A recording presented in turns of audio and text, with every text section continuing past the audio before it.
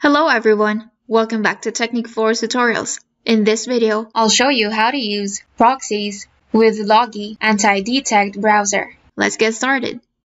So let's take this one, test 2. If you have watched our existing video, we have shown you two processes. One is the proxy string and the other one is the separated data. In the case of the separated data, you need to put the required hostname or IP, port, username, and password. And you also have to choose the protocol. But sometimes it's a little bit confusing. Many times what happens is the proxy provider doesn't show the protocol properly, or maybe we don't understand the right one. So that's an issue, and it often creates problems. So we have figured out an easier way here in the proxy where we don't need the separated data and you don't need to think about the protocol. So just go with the proxy string. And I will show you what to do next. First, let me open my notepad. Now you'll need to write the proxy in this format. First, the IP or hostname. If your proxy provider is giving you the IP, then use the IP. If they provide the hostname, then use the hostname. Now write IP, then the port here, whatever port your provider gave you.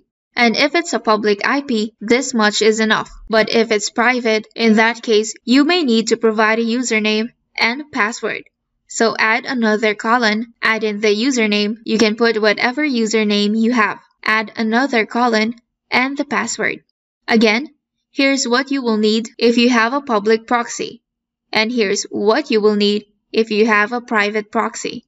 Now I will show you what it will actually look like. In my case, I don't have an IP address, so I have entered the hostname to replace the IP, then a colon and the port. So if it's a public proxy, this part is fine. If not, add another colon, then add the username, another colon, and lastly, the password. So this is all you'll need for the proxy string. No need for the HTTP protocol. So copy it and paste it here. And you're good to go. So now let's open this profile.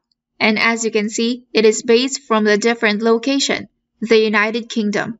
So that's an easier way to use the proxy string. And that's the current version, which is the version 1.2.2.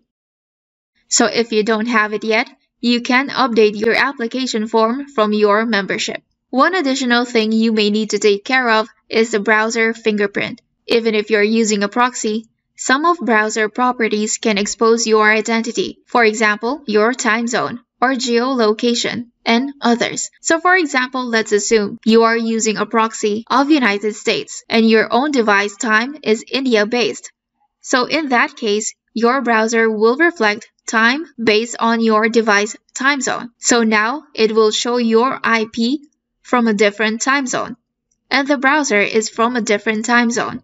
And it's very easy to detect that you are using a proxy. It is not only the time zone, but few more properties that can expose your identity, even if you're using a proxy.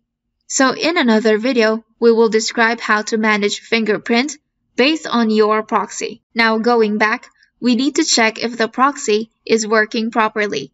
So copy it, and in a Google engine search, you can go to an online proxy tester.